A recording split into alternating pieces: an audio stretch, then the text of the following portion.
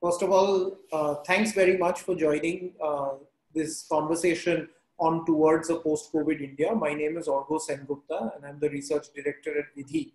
I was just looking at what happened after the Spanish flu in 1980, and there's some very interesting books and interesting facts. And one that particularly struck me was that before the Spanish flu, it was commonplace for governments to blame individuals for contracting infectious diseases. It was only because 50 million people were affected by the Spanish flu that this excuse was no longer justified.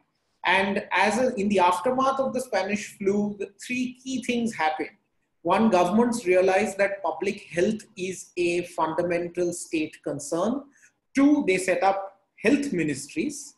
Across many countries, health ministries were set up for the first time after the Spanish flu. And three, epidemiology was funded in a more significant way. So we find that in the United States, for example, there was a national morbidity reporting program, and the USSR had set up a centralized public healthcare system. So what are we going to do after the coronavirus pandemic in 2020? In 1918, after the Spanish flu, reforms passed us by because of colonial rule. But in 2020, are reforms going to pass us by again? Or are we going to do something about it to seize the day?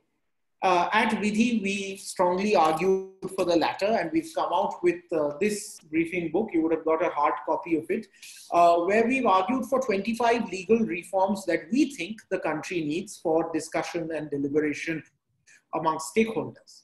And we've covered a wide range of issues, from empowering the third tier to the gig economy, to ensuring that there is a pandemic preparedness law that India needs.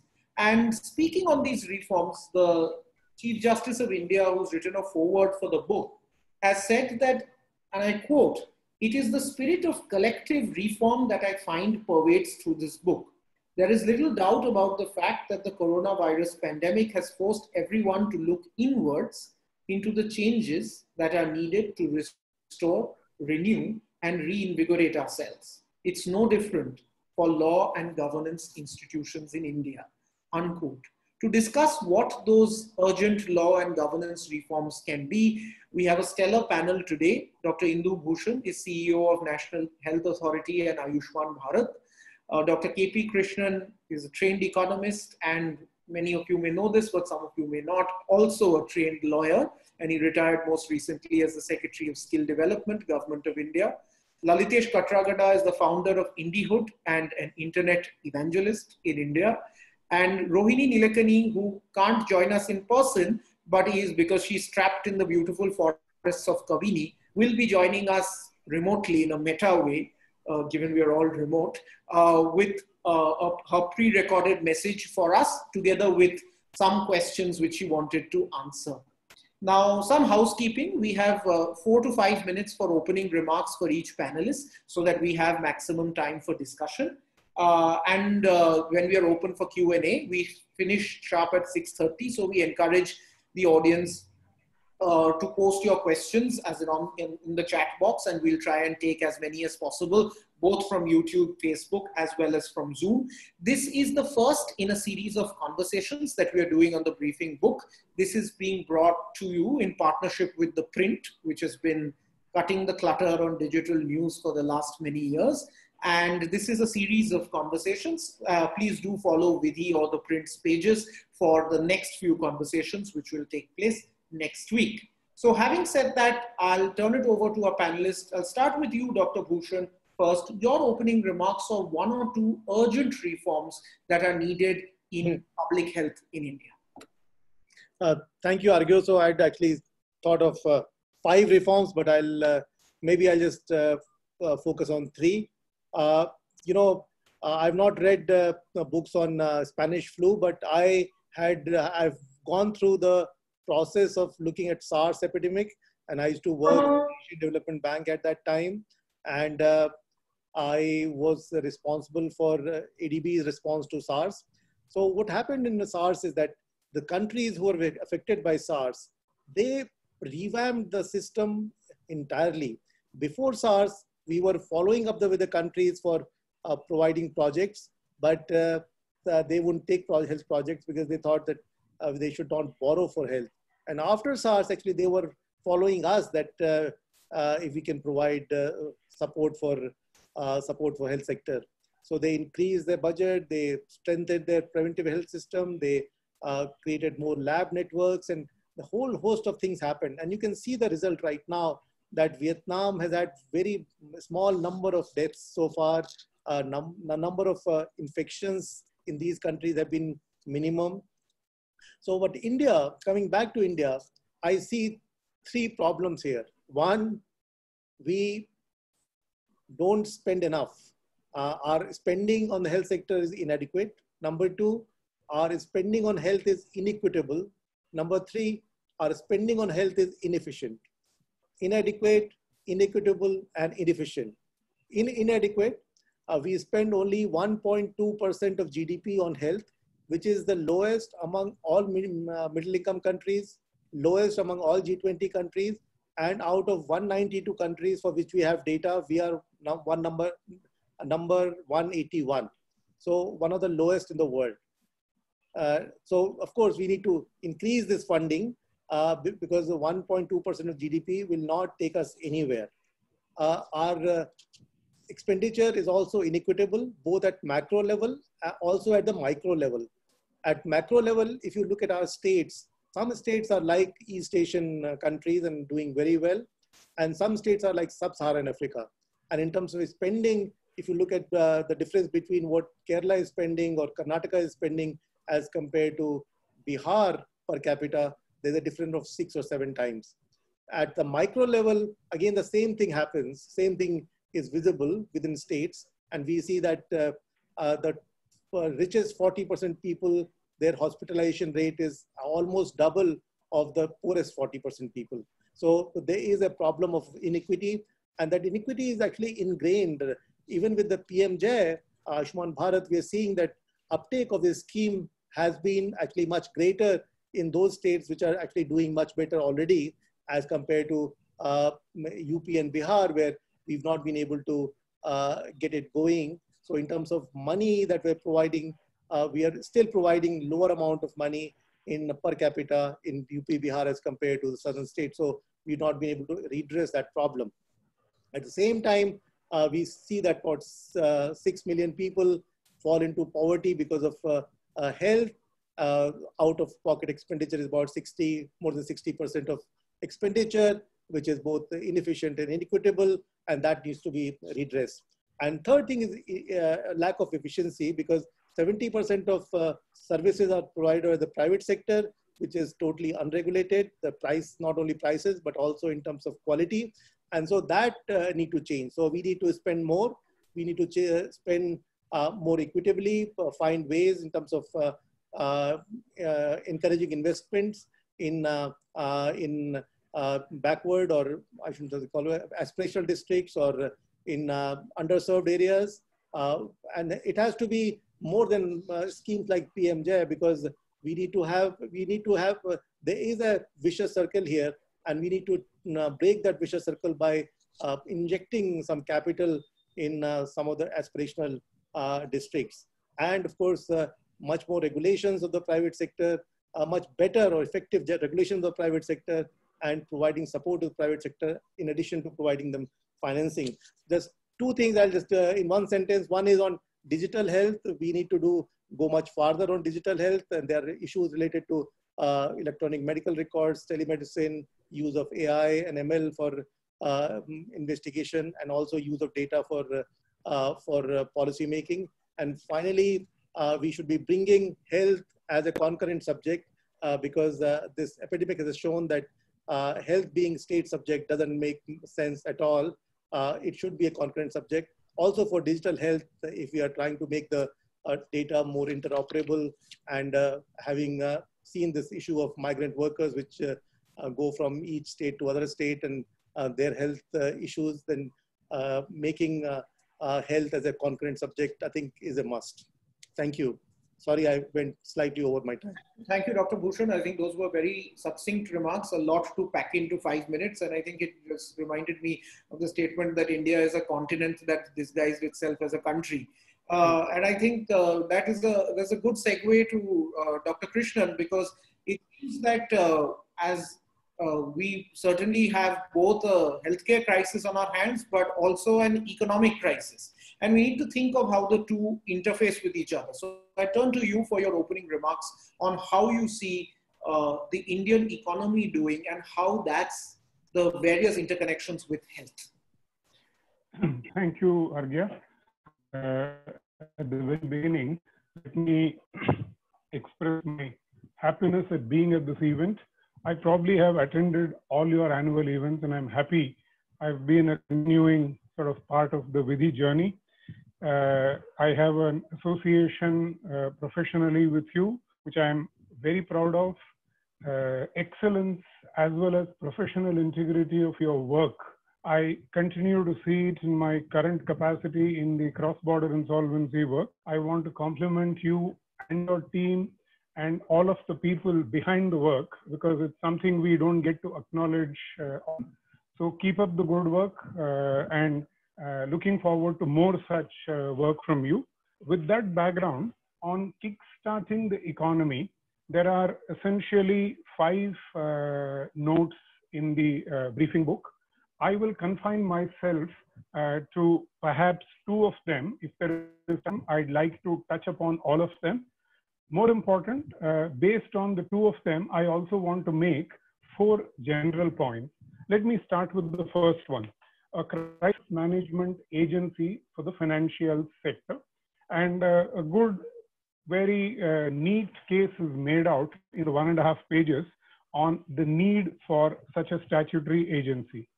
Now, many of us may not have known, I'm sure some of us would have known, all we do is go to chapter 9 of the Financial Sector Legislative Reforms Committee. Krishna, much more famous now for his data privacy report. And what does he recommend? He recommends, the report recommends in chapter 9, an agency which will have 5 elements. And the 4 elements that are of relevance to the sort of the 5th element, I will skip for want of time. The 5th element explicitly mentioned in the report and legislated upon in the form of a draft legislation is crisis management. And it explains why items A to D are essential for item E, which is crisis management. In other words, a statutorily created Financial Stability Development Council, and your report and your note acknowledges very briefly, given the constraint of space, this point. So an excellent draft legislation exists to create a statutory crisis management agency in India. Point well taken. We need on that. The other point I want to again briefly touch, given that we have little time, is the deeper government bonds market-related suggestion. In your briefing book, it's called the Bharat Nirman, Navnirman bonds. If you go through the elements of what you've recommended, for instance, perpetual bonds with only interest as an option, treble in the markets, much greater participation of people, exactly these are what constitute chapter 12 of the same report, the Financial Sector Legislative Reforms Commission report. Page 117 of the report, table 12.5, has a set of reforms, which is exactly what you have summarized in Bharat Navnirman bonds. So the short point is, like in many sectors, India has looked at these problems. Very often, India has also looked at these solutions. We need to act on solutions that we have debated and we've agreed upon. The other 3 points on MSME financing, insolvency of MSMEs, leverage digital banking, etc. For want of time, I'll skip at this stage. If you have 1 more minute for me, I just want to make 4 general points. Point 1, we need to keep in mind that India has a long history of quote unquote legislating away problems. We think legislation is the end of problems. Very often, it's the beginning of finding solutions to problems. And what is that beginning? Point 2, build state capacity. It is relatively easy to legislate. We often don't even get that right. Getting legislation right is the beginning. We need to build state capacity to be able to implement the legislation. 3, and you emphasize this correctly, you emphasized it in your introductory remark, you say in the briefing book, we need to reform, rebuild, or refashion broken institutions. This is critical. 4th, get the state versus markets balance right. And this is another theme which should run across various sectors. Indu alluded to it. There is a case for much larger public health funding from government. There is an equal case for private players, but well-regulated private players. So I think getting the state markets balance right, particularly in the economy, is very important. I'll stop here. 1 second short of 5 minutes. Thank you. Thanks very much, Dr. Krishnan. I think that sets the stage beautifully because we've got now a range of perspectives both on what we need to do on healthcare and what we need to do as far as the economy is concerned. And one common thread that seems to be emerging is state capacity. I think in doing all this, we must not forget that at the end of the day, who are we doing it for? And we are doing it for the people, particularly the most vulnerable. So I'm just going to turn to some comments that Rohini Nilekani had. I just spoke to her a little earlier today about what reforms we need, particularly from the point of view of protecting the vulnerable. So I'm just going to share my screen so that we can see what Rohini has to say.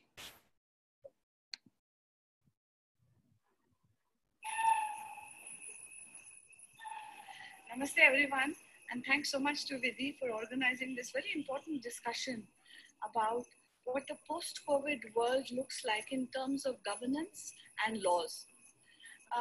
I have been asked to speak about the area of protecting the vulnerable, and Vidhi in this booklet has come up with 5 areas about protecting the vulnerable.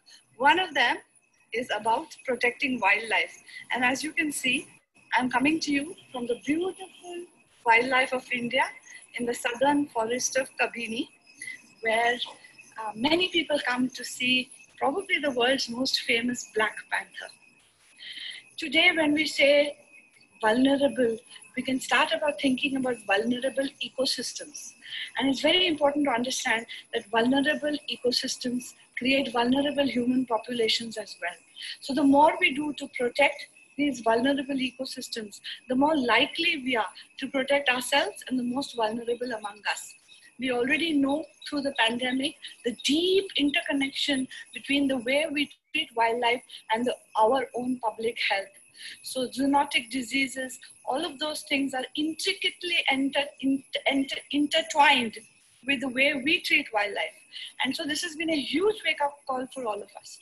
In terms of laws, in terms of new ways at looking at India's tremendous natural biodiversity and how we move to protect it better, Vidhi has come up with some suggestions. I would like to make 2 points on that. Yes, definitely we need better governance structures and better legislation.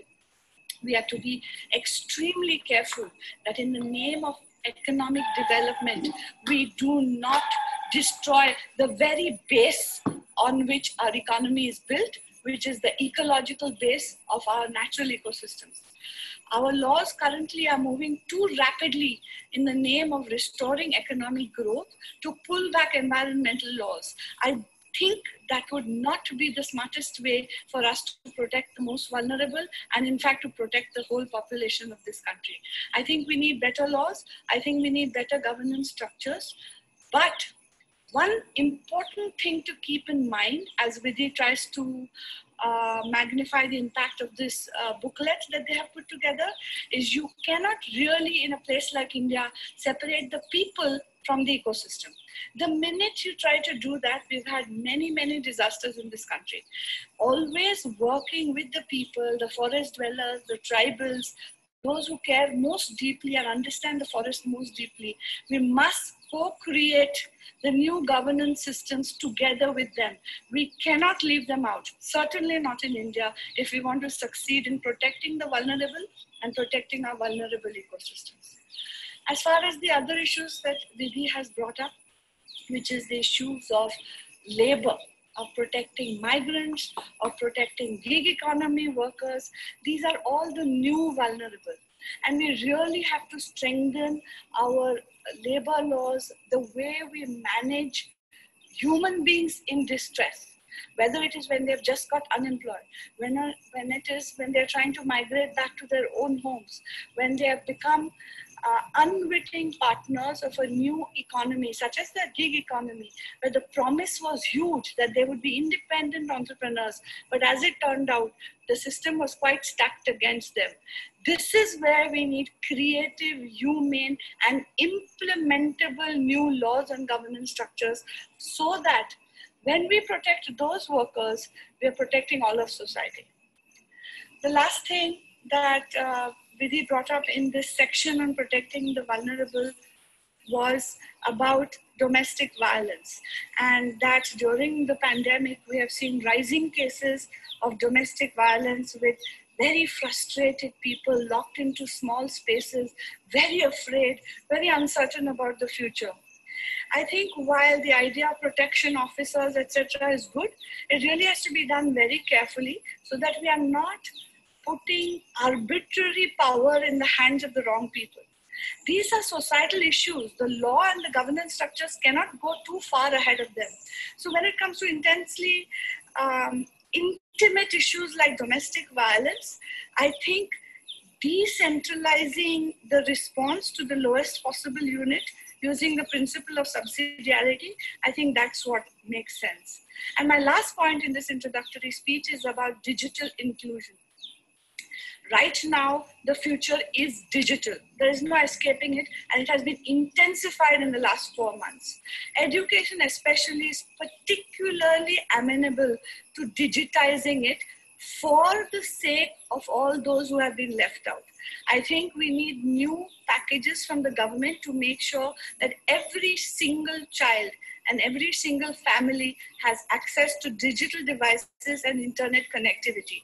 Magic can happen when a lot of people put their minds together to decide to reach the last child with disabilities, and we have millions and millions of those.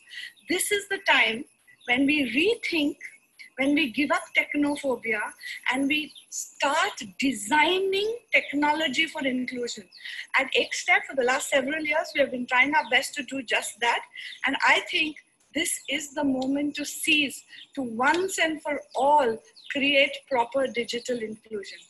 I'll give you the rest of my thoughts later. Thank you so much for including me in this program. Thank you, Alga. Thank you, Vidhi.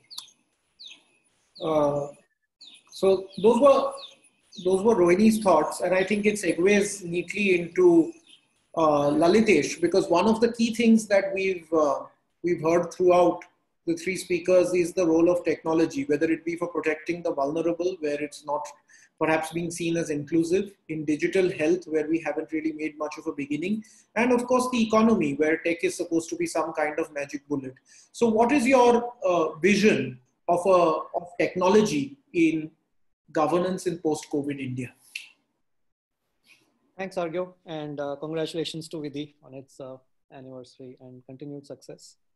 I think technology is a new power. It's a new weapon, if you will, which can be used for whatever purposes. It's a source of energy which can be used for whatever purposes we want.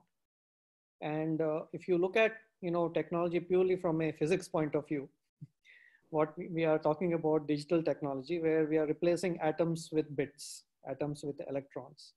So if you look at the ratio of an atom or a proton to an electron, it's a 1900 to 1 mass. And that's the kind of ratio you get when you are actually trying to translate any system or process that is translatable to digital will have that kind of a upside. It will initially start with a 10 to 100 factor, and then eventually gravitate towards 1,000-fold improvement with the same cost, right? And Dr. Indu Bhushan, who spoke first, health is probably one of the areas which is most ripe for disruption, because health at the end of the day is an information problem, right? It's a sensing and information problem to provide care to people. But I think the focus is not on technology. I think the focus is on impact, what value we can provide to society. And increasingly, I'm seeing the barriers, the barrier is not technology, which has become cheaper. And India certainly has the capacity to build almost any technology we choose to build. And I think the barrier is policy itself, because technology enables paradigm shifts, and it enables rapid paradigm shifts. And those who embrace the paradigm shifts win and lead the game of technology. And those who are unable to do it or do it much more slower lag behind, and they become colonized in the long run. The technology tends to colonize them. And the very same systems that we have in place will be hard pressed to embrace those paradigms. So let me give a couple of examples. We have been witnessing one of the largest migrations in human history. And we saw a negative impact of that during this COVID crisis. And one of the negative impacts was because these people don't have addresses, they are not counted, they are not in the voter rolls, both from a logistics point of view and a attention point of view. In a resource constrained environment, obviously any local government is going to focus on ones they can identify and ones who are on their voter rolls, right? So you have these immigrants for years living in another state who really don't have an umbrella over them, right? Now the question is, why can't we create the ability for them to vote from anywhere? If I take the argument of democracy further, I'm going to provoke a little bit. If you take the argument of a democracy further, are there areas where we need not be a republic and be a true democracy, where people vote on what they really want? Right? For a small country, it has been possible, like Switzerland, but for a large country, it's never been possible until now. It is now possible. Now the question is, should we embrace it, and will we be allowed to embrace it? And another example I'd like to give is the land rights issue.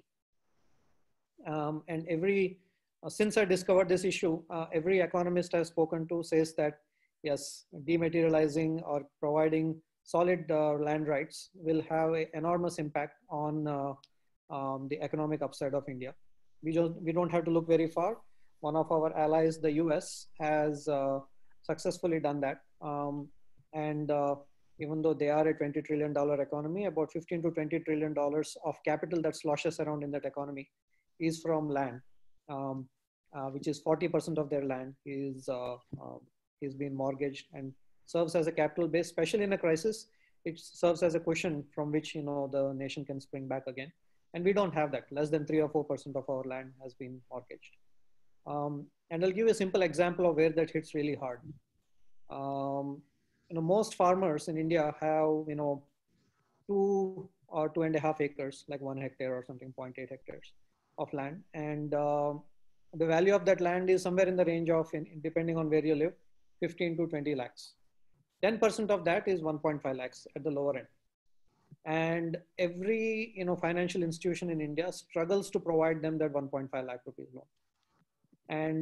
And research upon research in the agri area and so on shows that if they had that 1.5 to 2 lakhs rupees per acre, and they were able to deploy that effectively, and there are mechanisms by which we have to figure out how to deploy effectively, they will pull themselves out of poverty permanently, right?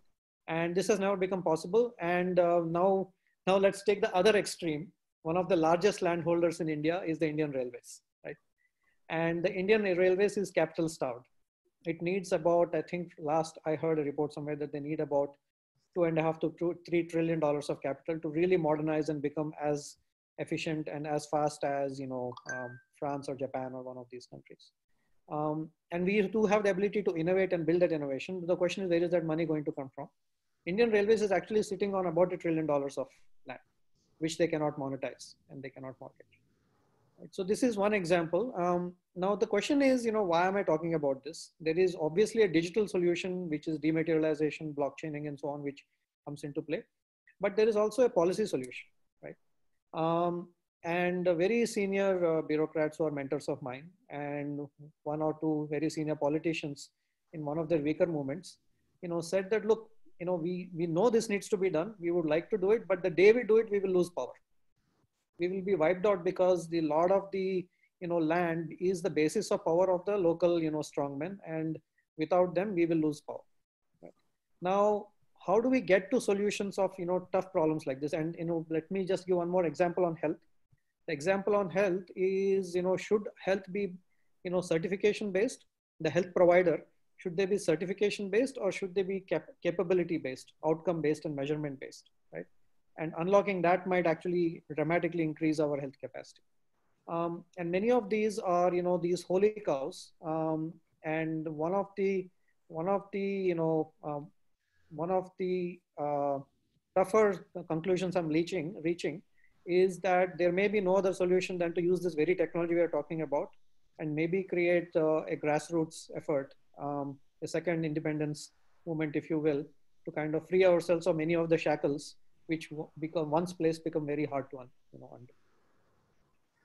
Thanks, Lalitesh. I think there are some very provocative thoughts in there, and with a very provocative ending, that perhaps it's time to take the power back to the people. But what I liked about what you said was the fact that perhaps the technology solutions are there, but the political economy which will drive those technological solutions are not there. So let me take that to Dr. Bhushan. Dr. Bhushan, you had mentioned in digital health that in digital health we haven't done enough in this country.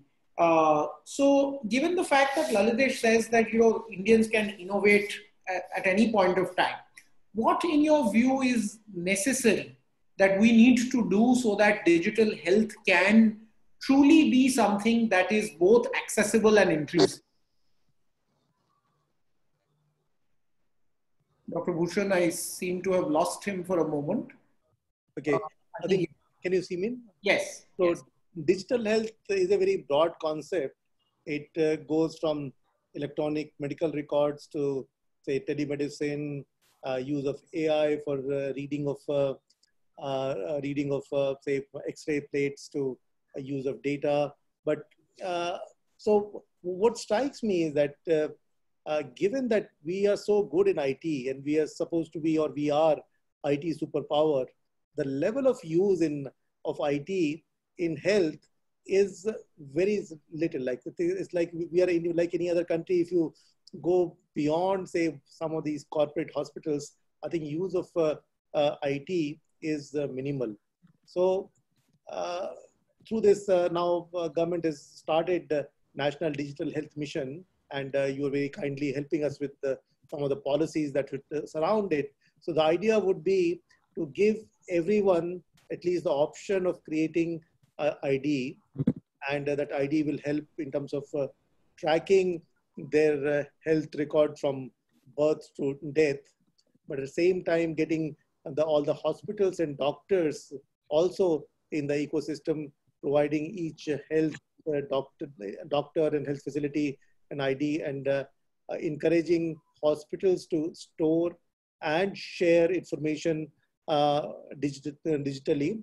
Same with the doctors having the digital identity, able to e-sign and provide e-prescription, and all three major pillars of health sector, doctors, facilities, and patients being linked through this platform.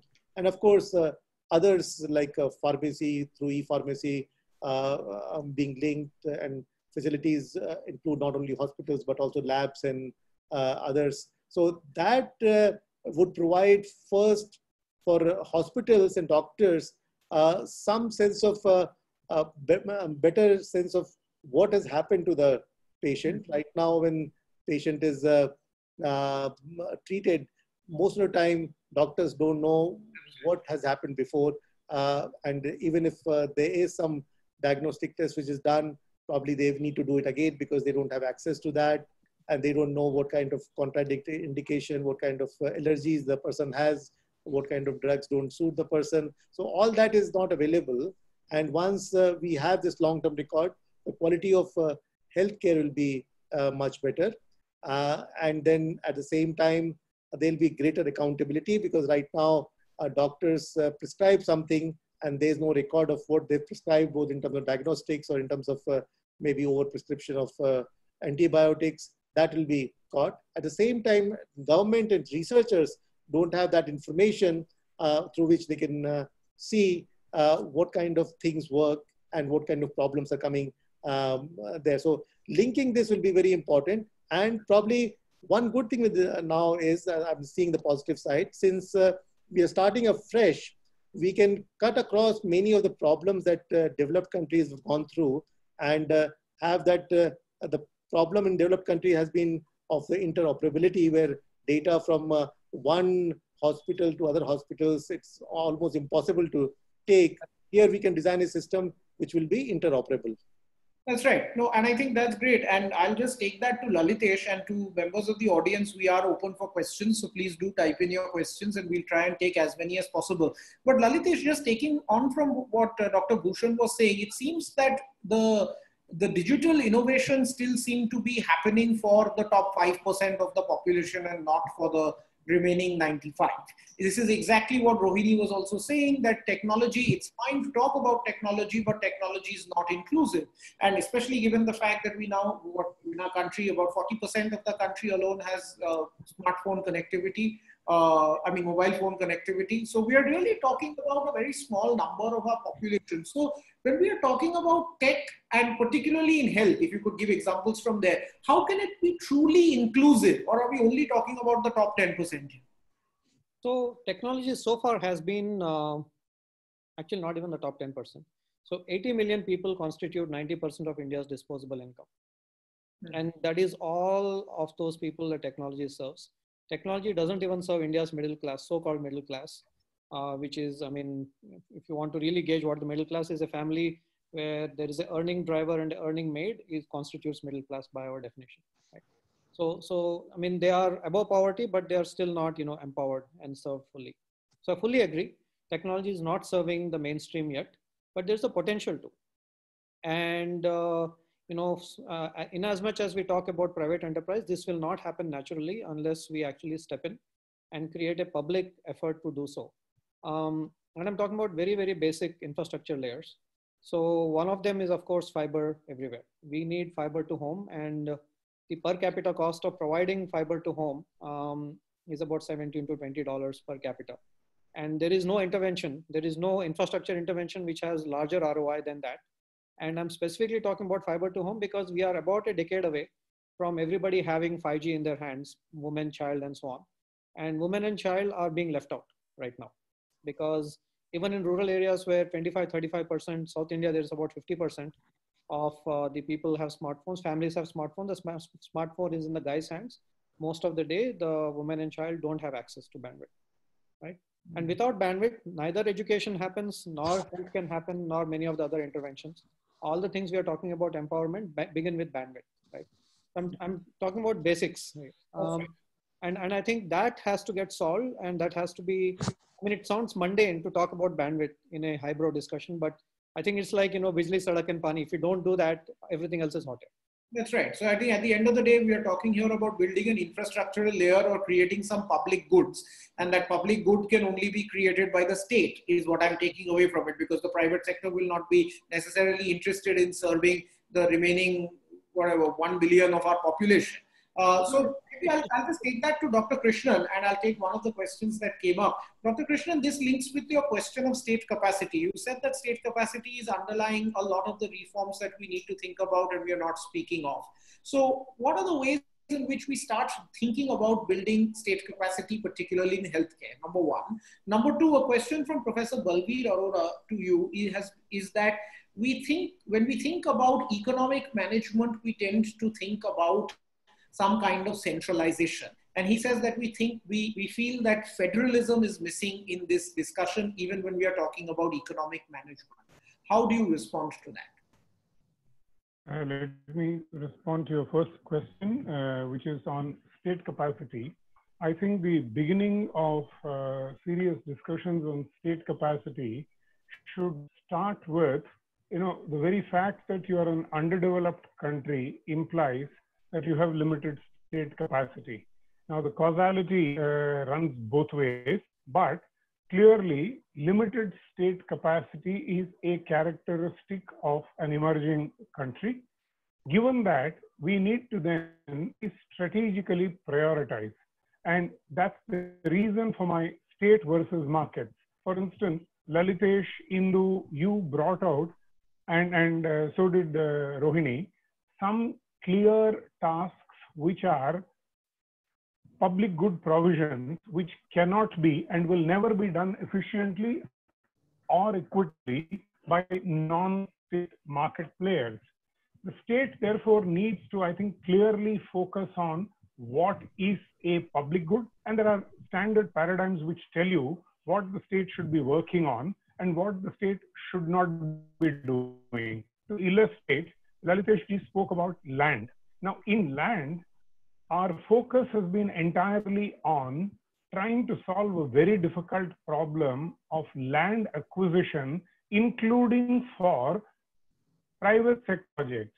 Whereas I think a lot of the focus ought to be on doing, for instance, what he said, get quality land records, ensure that a market develops so that the next Infosys or Wipro doesn't need to come to government for land acquisition, but can do a fair deal in the market.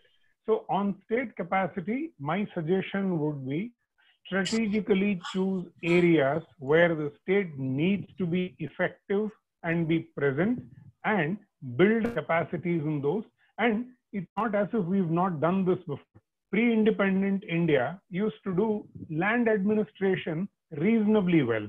We had the best technologies of those times. So I think it's doable. Even current India, for instance, does elections extremely well. This is something which has been documented well.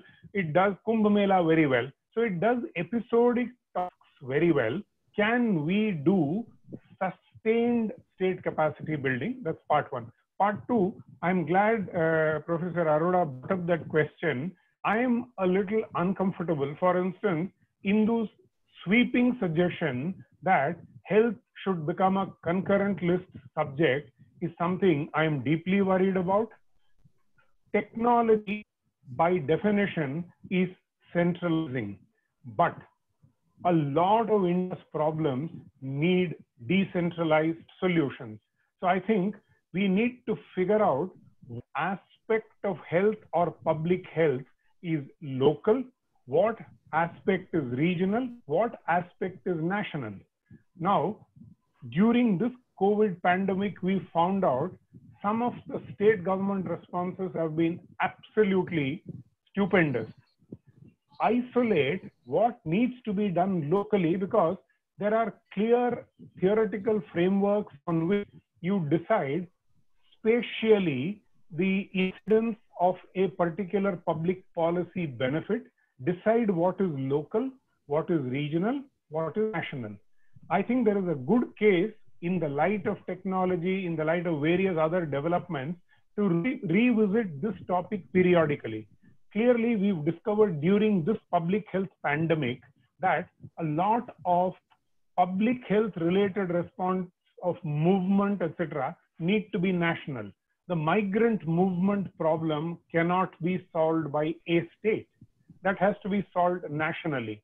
But some other problem, isolation of contact tracing, needs to be probably done by the panchayat, by the local body. So this very clear identification. I'm on economics. I'm sure there is a political layer, there is a sociological layer. I think we need to be clear on government and then revisit this issue. I'm glad, Professor, the gentleman that you mentioned, brought it up. I'll stop here. Thanks. No, thanks. So I think I'll take that to Dr. Bhushan actually, because it's coming back to the point that you made right at the beginning, that the state in India does not spend enough on public health, nowhere near enough on public health. What Lalitesh said, the state in India, and this is not against any political party, as in letting it cuts across, does not care about migrants because migrants are not part of the voting population. then the state is not interested in doing infrastructure level work in land, but is interested in a solution such as land acquisition. And this is something we've seen both governments, the UPA and the NDA, focus their energies on. What is it, given that you're so-called inside the governmental machinery now, what is it that is in the thinking of governments and the issues that they take up and the ones that they don't? And what is it that will move governments towards taking up issues such as health, migrants, and other vulnerabilities? Okay, so earlier I had said that we're not doing many of the things that we should be doing. But let me start with some positive story. And I'm not saying that because I'm working on this scheme, but and it actually covers both digital and vulnerable and health, is the scheme Ayushman Bharat Pradhan Mantri Jan Arogya Yojana. And if you look at the IT platform which has been created for this scheme PMJ, it's around the world, I think one of the best and most robust, because it links about 50 crore people with more than 22,000 hospitals and all these states. And most of the states have different schemes. Actually, they have a lot of other nuances. And so right now, a poor person may not be educated, can get service end-to-end through a IT platform without showing any paper once the person has been identified, and without any money. And we have the record of the person from the day the person was admitted into the hospital and leaves the hospital. And after the hospital also, feedback is received from him or her about this, the kind of service it received, and it's cashless. And this kind of system, we were having a meeting yesterday with the Indonesian counterparts, and they've been running a scheme for last 15 years. They are still working on the paper-based system. And also in developed countries, this kind of system is not there.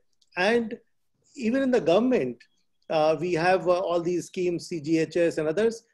Most of them are paper-based, and you have to spend money and then have the papers, file papers, and get the reimbursement done. And many of them are now coming on this platform. So it is possible, and to leapfrog to IT and link all these, link the left out and the vulnerable and the people in the poorest ranks, and provide them benefits using technology. And so that's a thing that the government has done, and it shows how IT can help in terms of delivery of social sector programs. And now the new National Digital Health Mission also would take this agenda forward in terms of improving the quality of services, improving accountability. But again, going back to arguing with the KP on the issue of concurrent subject, here we had a meeting with the states, and some of the states were saying that why should we be implementing National Digital Health Mission, and also why are you talking about this health information exchange at the national level? It should be state level because it's a state subject. Why should we share any data with the national level?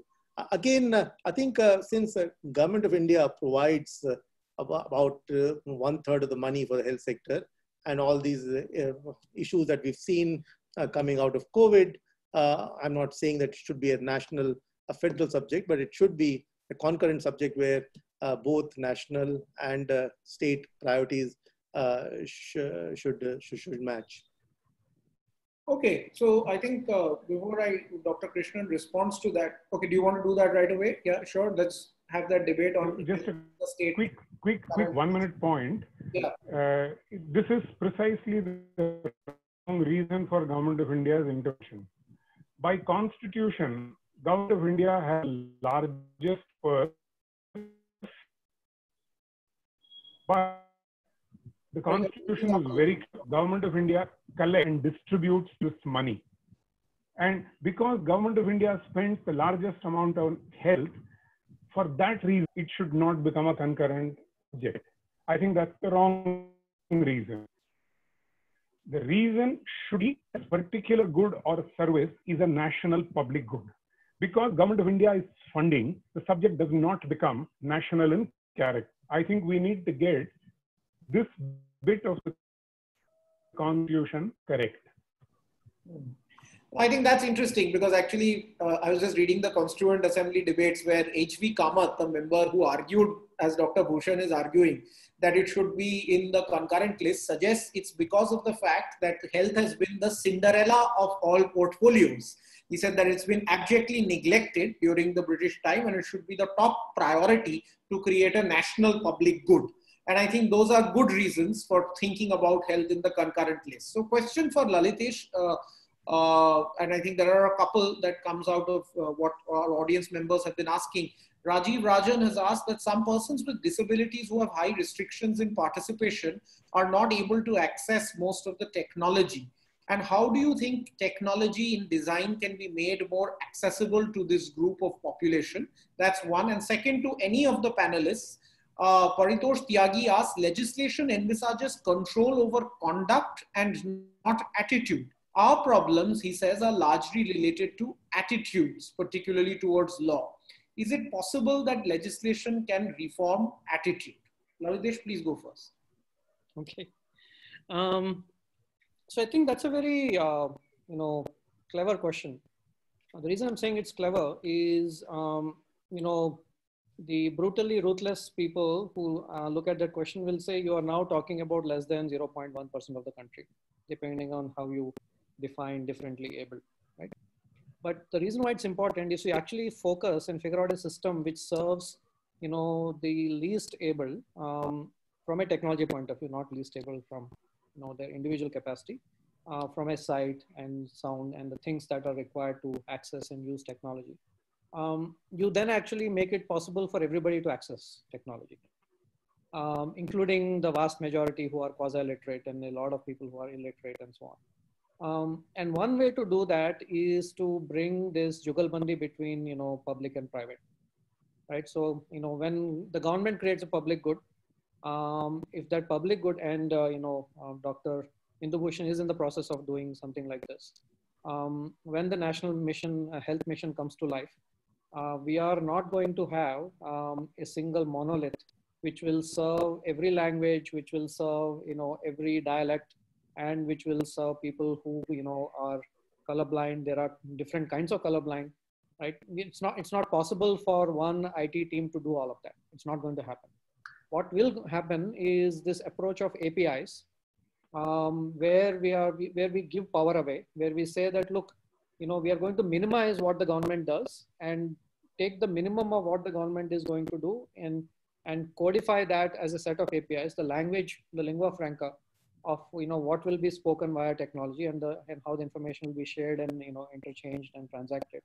And then leave the, delivery of that, the usage of that, even the workflows built around that to the people so the innovation can happen and also inclusion can happen.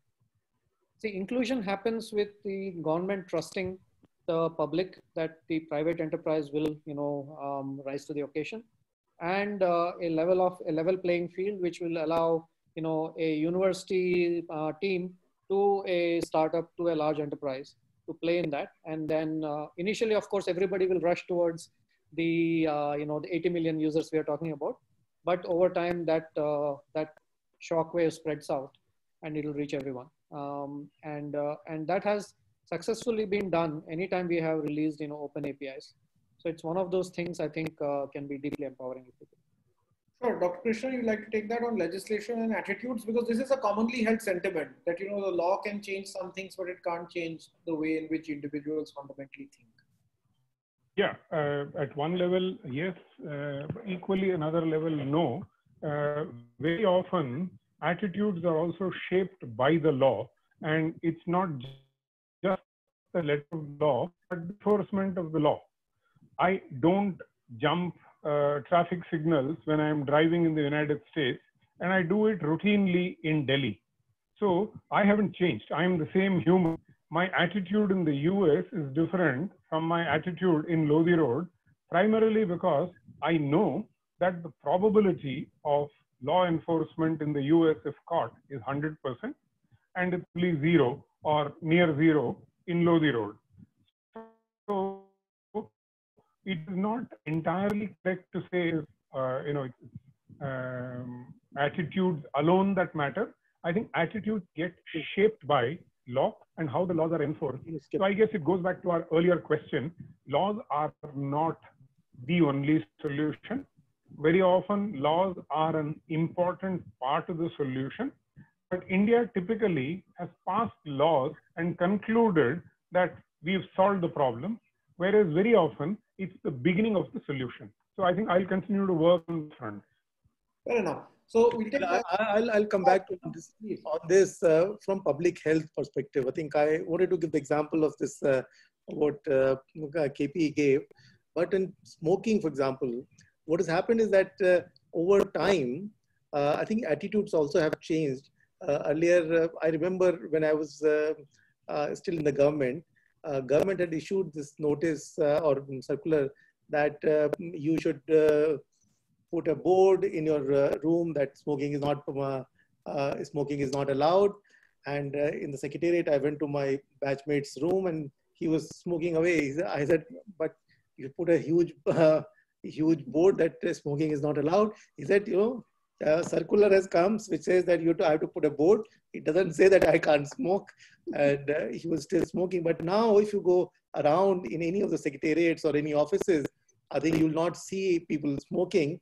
And that has happened all over the world in terms of this change in attitude towards smoking. So I think if you tell people, if you tell people about why they should not do something, and there is an acceptance, it will happen. It's happened for recycling. It has happened for single-use plastic now, more and more change in attitude. So some of these things work if you can touch the chord and convince them. But some things which probably people don't see why this is being done, I think it doesn't happen.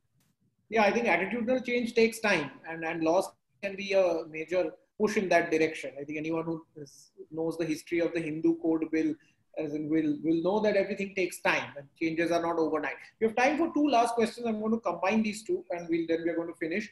So there's a question around predictive and faceless governance, which I'm going to combine with the question around Arogya Setu that has been asked, particularly, I don't want to limit it to Arogya Setu, but particularly in terms of the fact that there are people, when we think about new age tech solutions in a post-COVID India, and we think about predictive and faceless governance, how do we account for the marginalized who don't have access to technology, who may be denied services or benefits that they were receiving beforehand? And I think this is a constant criticism that you get to hear about exclusion, and Rohini had warned us of that prospect right at the beginning. So how do we ensure that, Lalitesh, for you, that we don't forget the most vulnerable? Number one, what is the way in which we think about it? And the last question, I think Dr. Krishnan and Dr. Bhushan, you can take that. Should there be a national cadre of medical doctors in the country like the IPS and the IRS? Lalitesh, please.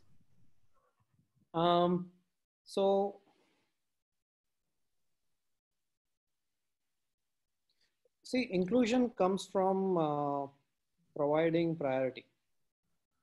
Right? If you take UPI as an example, which is a classic example of a huge global success, where we have rapidly become the fourth or third largest payment system, but most people in India still don't use UPI, right? And it is actually, I mean, people are going to say it's not by design. I'm going to say it is by accidental design. And it is by accidental design. I will not go into the technical reasons why. There are technical reasons why. For example, in rural India, so you don't have debit cards are required, and so on and so forth. And then when you ask people if you ask going bankers saying, hey man, you're supposed to provide a debit card along with the savings account. Why on earth are you not providing a debit card? And like, why are you mistreating these people? And you harangue them enough and the truth comes out. They're like, man, when I go to a village and I issue like 100 debit cards, they don't remember the PIN number. So everybody has the same PIN number, 1111, and then they lose money and then they come back and bother. Right? So see, the problem is how you are building technology. If you build technology where you do not take every person into account, this is bound to happen. Right? So when we built UPI, we did not take into account the fact that, PIN numbers are forgotten. And because people don't remember PIN numbers when they're not highly literate, and they will forget them. And as a result, they will not have debit cards. As a result, UPI will not be available. So this, this level of, and if nobody will get this right technology right on day one. So the solution, now the question is, what is the solution? The solution is to be ruthless and transparent in outcome measurement, right? We have to have outcome measurement, and it has to be, outcomes that are desired, not what outcomes we can deliver. And we have to have the ruthlessness to measure it and make it real time and public, so that the world can see, the people can see whether this technology that is built for them is actually useful for them. Sure. And if we actually get, and there is no doubt in my mind, we have such clever people both in private and public part of India, that if you actually give them a goal, we are very good at getting 100 out of 100. But we have to define that that parameters and make them public. Sure. Dr. Krishnan, would you like to take that question about a carder? Yeah, it's actually, I think we need to be clear. The Indian Police Service is an all India service, whereas the Indian Revenue Service is a central service. In other words, the latter, the Revenue Service, is entirely controlled by Government of India on subjects on which it has complete control, namely List 1 in the Constitution, 7th Schedule.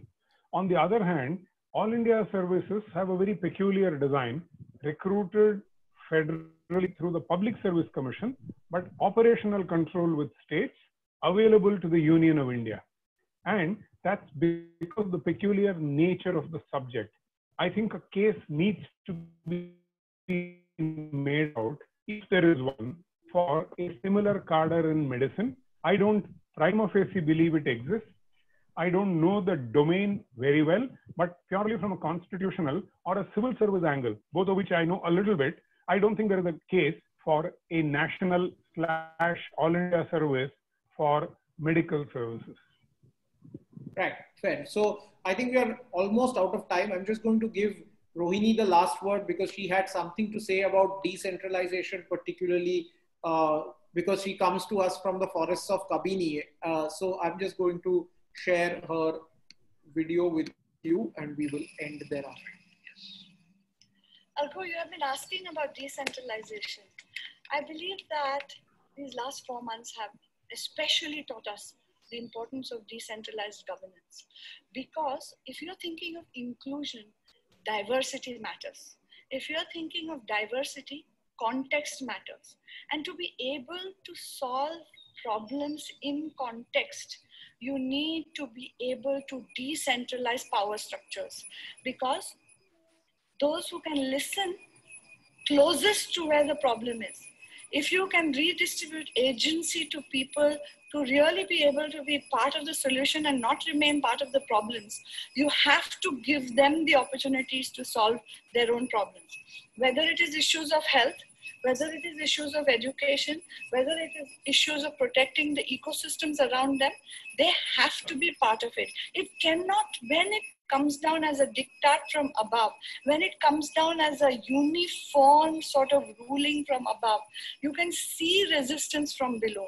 And that's why when we are designing what we call societal platforms to have impact at scale, we always say we need unified structures in this country, which is where the union government comes in, which is where the state level authorities come in, because you do need to create unified frameworks. But you have to make sure that they are not uniform structures, that they allow for context, they allow for diversity, they allow for a flexible and resilient response. So I think that's a good note to end with, that we need a unified structure, because at the end of the day, we are a country, but it needn't be a uniform structure. And at the end of the day, if we want governance reforms in post-COVID India, I think one thing, Rohit, I can take away from what all the panelists have said today is that we need governments who listen and who are incentivized to listen. So with that, we'll stop. I'm sorry, we can't take all the questions, but we've tried to take as many as we can. Thank you very much to our panelists, Dr. Bhushan, Dr. Krishnan, Lalitesh, and Rohini, for joining me today. And thank you to all the attendees who came in large numbers. We have a series of conversations lined up. Do follow our social media handles or the print social media handles to get information on those. Thank you very much for joining us. Good night. Thank you. Thank you.